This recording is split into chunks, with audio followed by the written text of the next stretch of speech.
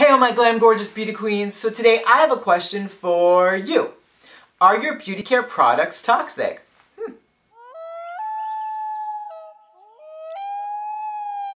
Okay, I don't mean to alarm you, I just want to bring awareness to this crisis that we're having. You know, we all want to look fabulous and glam gorgeous, but, you know, are your products really toxic?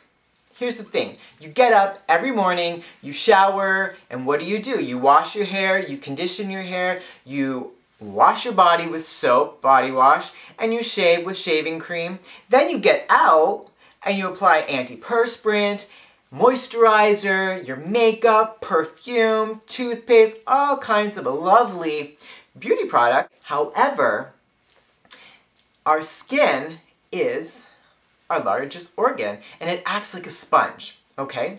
So, you know, you do that routine in the morning, you do it at night, and you wipe everything off, get ready for bed, just like a sponge.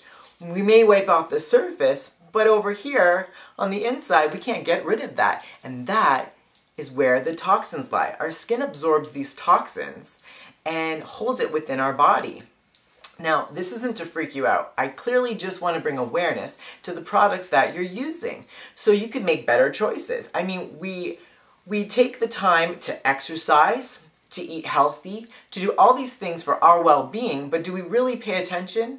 Or do we even think and make it a consideration that these products could be harming us, could be creating disease and illness, and all kinds of crazy things that we probably couldn't imagine? Because if you're like me, I used to think, well, if it's on the shelf, it's fine, it's not going to hurt me. However, that's not always the case. So when you go shopping and you're looking for beauty products, be aware of that and try to give your money to product lines and companies that have your best interest. Meaning, why would they want to put chemicals into their products that are going to harm you, right? We want to support those companies because at the end of the day, we may be young and, you know, fresh and fearless right now. However, time passes and we do age and we get older and we need to keep our bodies strong and healthy and our hormones rocking it, dipping it, and doing it. With that said, all I want is to spread some awareness to let you make great, informed decisions on what you're putting onto your body.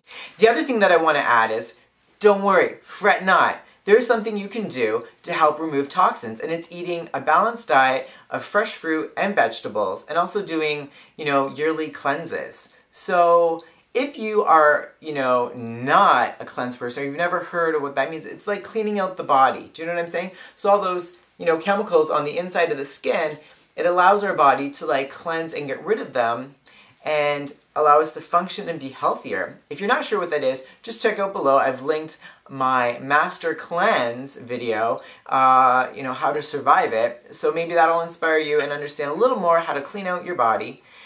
Yeah, okay, so until I see you all lovelies next time, be celebrated, be beautiful, be magnificent. Mwah.